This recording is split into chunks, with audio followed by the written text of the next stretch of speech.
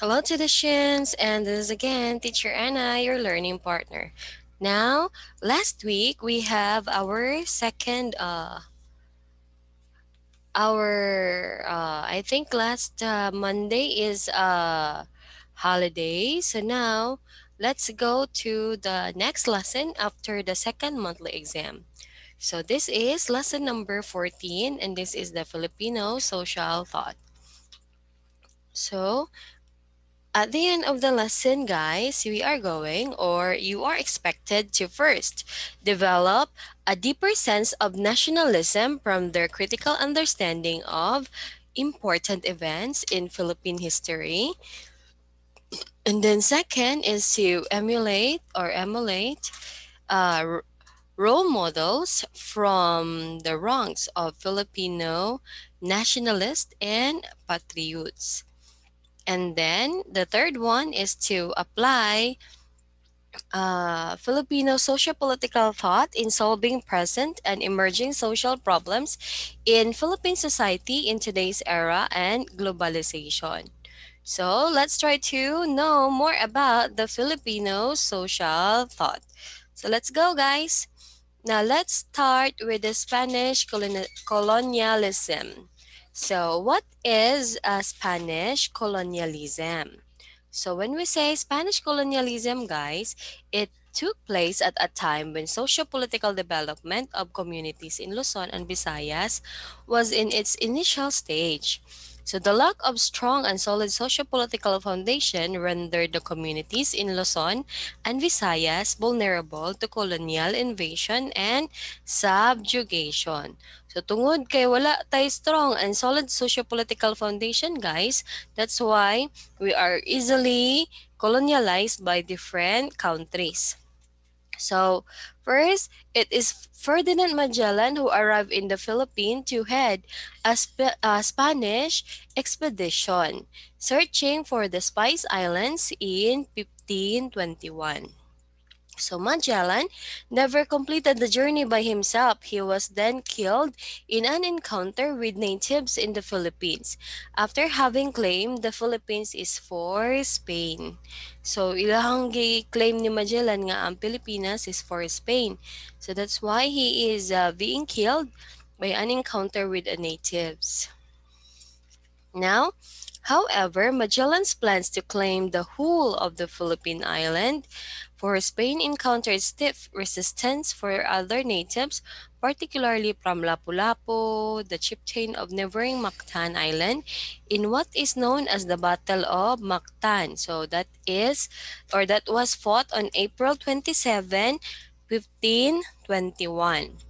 So Magellan and his 100 soldiers fought Lapu-Lapu and his 1,000 warriors. Wow, so 100 lang sila Magellan and then sila Lapu-Lapu is 1,000 warriors.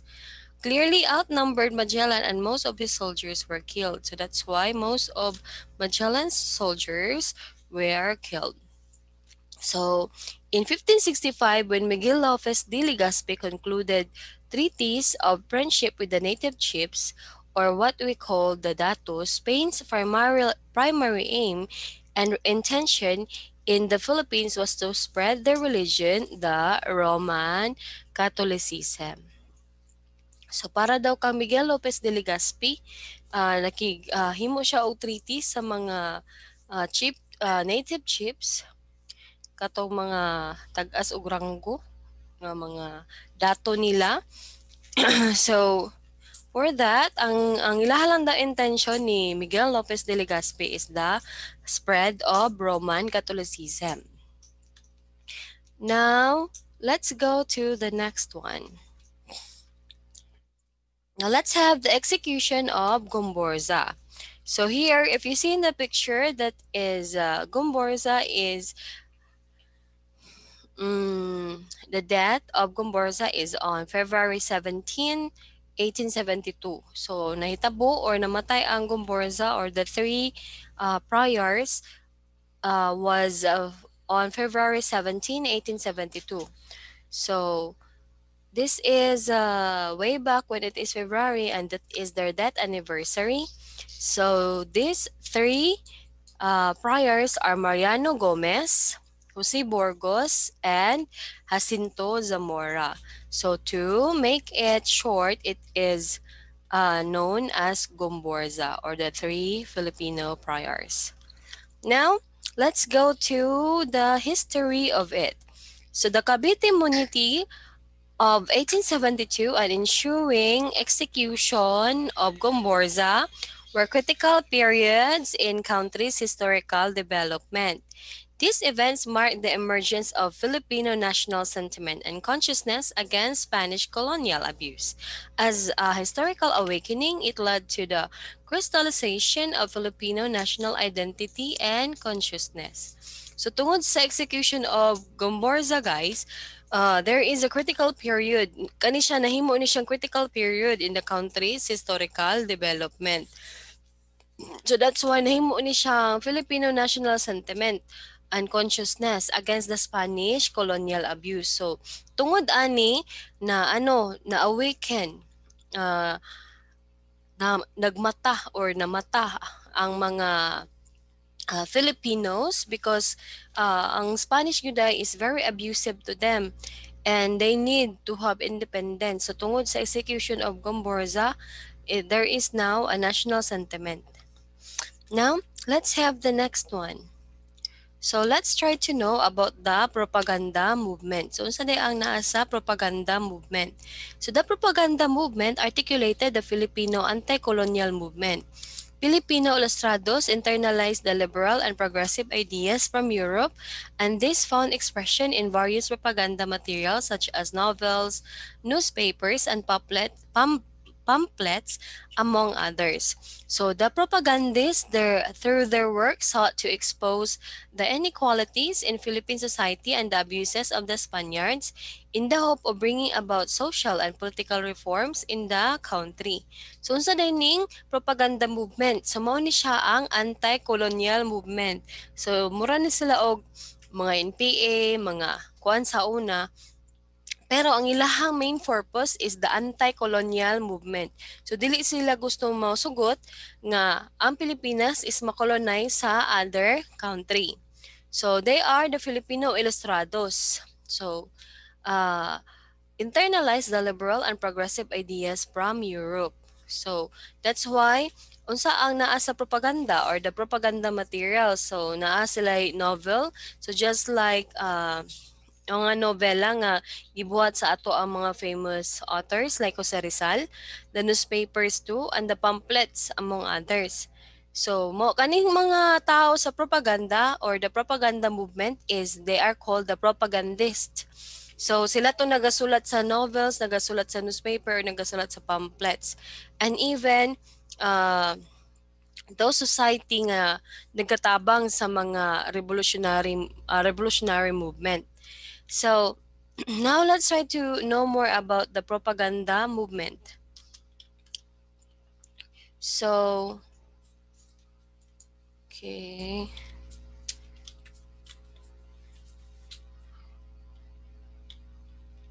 Okay, so what is a propaganda or what is a propaganda movement? So this one, guys, is a peaceful crusade or campaign for reform. So peaceful siya nga pamaagi para there are reforms in various things. Like for example, for Spanish government. So this is a peaceful crusade or campaign for reforms was done by means of pen and tongue to pressure the Spanish government. It was organized and participated by the Ilustrados. So just like what is the Yellow Tards doing right now, so they are having a peaceful crusade, which is also a propaganda movement.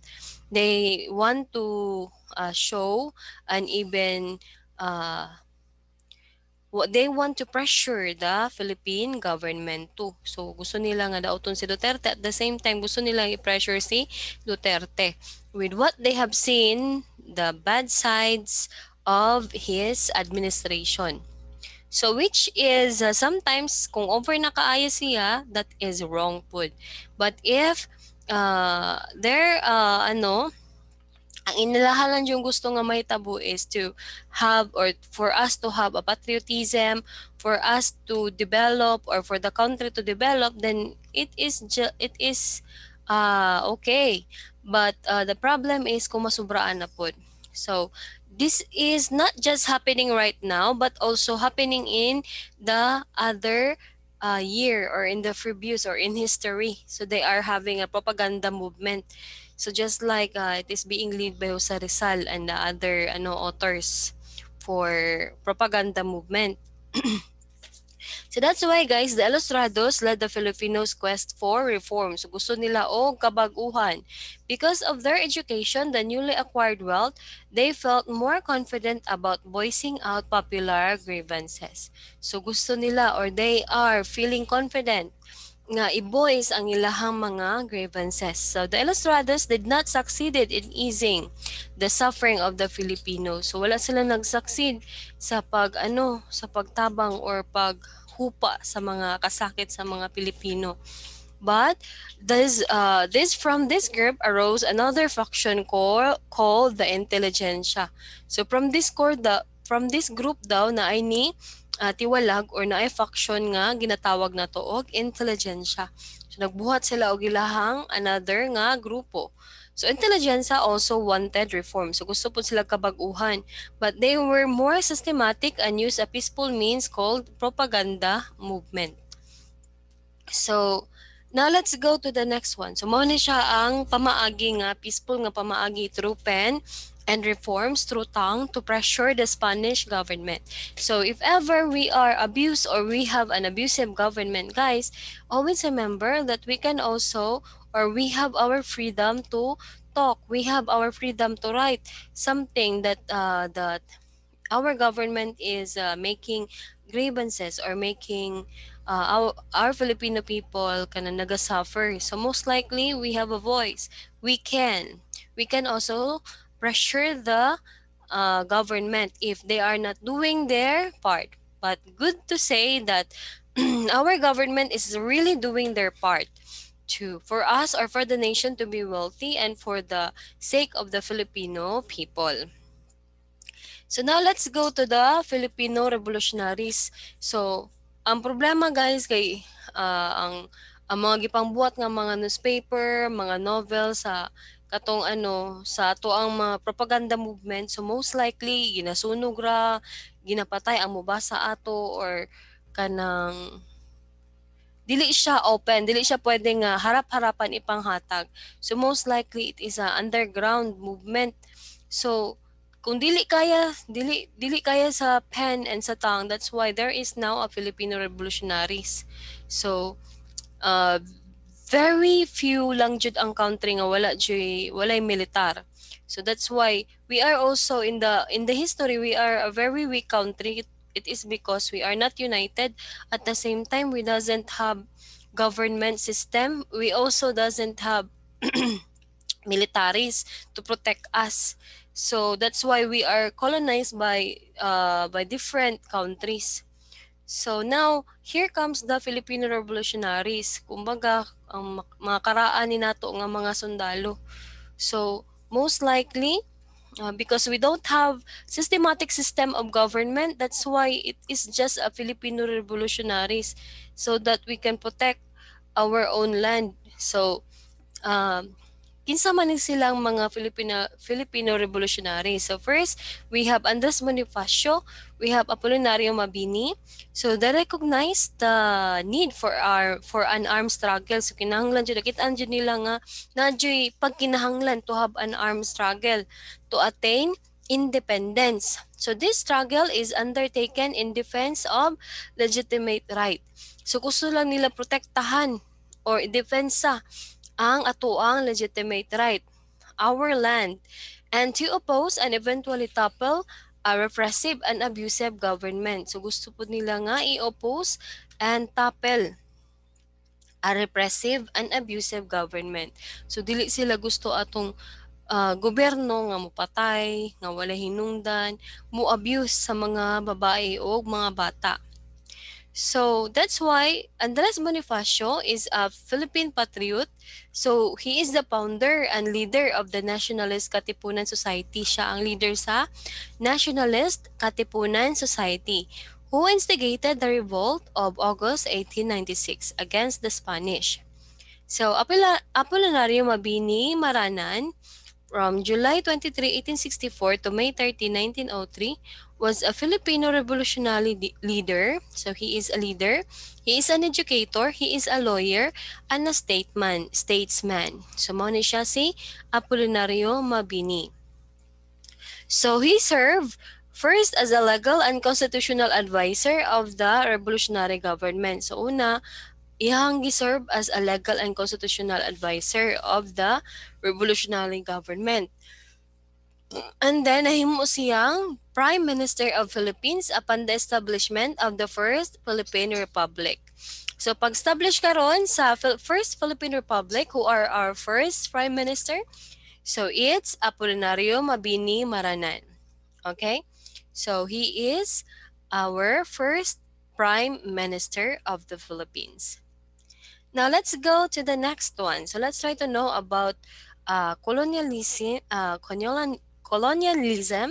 and neo-colonialism. So this is Andres Bonifacio, as I thought a while ago, and Apolinario Mabini Imaranan, and he is also known as the Dakilang Lumpo at Utak ng Himagsikan. So he is a very intelligent man.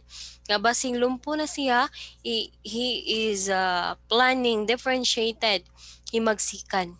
So isinilang, and he is born, or he was born on July 23, 1864 sa Talaga Tanawan, Batangas. So nindot ba ni nga place no, Tanawan, Batangas.